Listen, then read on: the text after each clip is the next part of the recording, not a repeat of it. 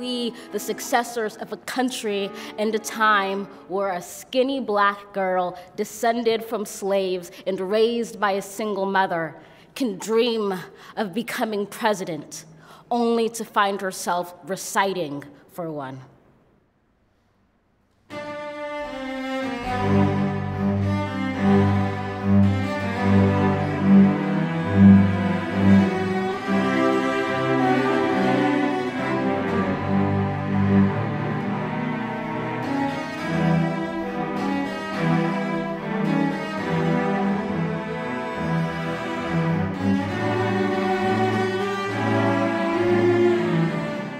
What was really emotional for me and sort of affective was the poem of Amanda Gorman when Joe Biden became the president in the inauguration ceremony.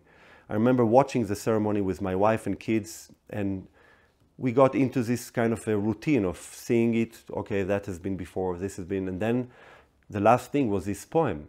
And we thought almost to turn off the TV, but we kept going, and I could not stop listening and being really impacted by her vision, by the words and the way she delivered it. And I thought, what if we write a piece for Mount Vernon Virtuosi CelloGang that we will learn here at the foundation, and John would write it. So an African-American composer would write a piece for us, students from all over the world, and me being American but living here, but I was born in Israel. So this mishmash of everything which really represent this country, and then have Amanda Gorman's voice recited while we're playing this piece.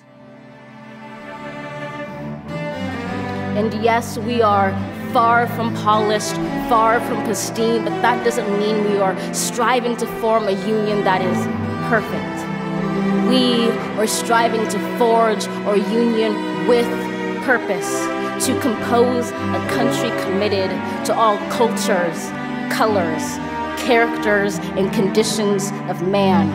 And so we lift our gaze not to what stands between us, but what stands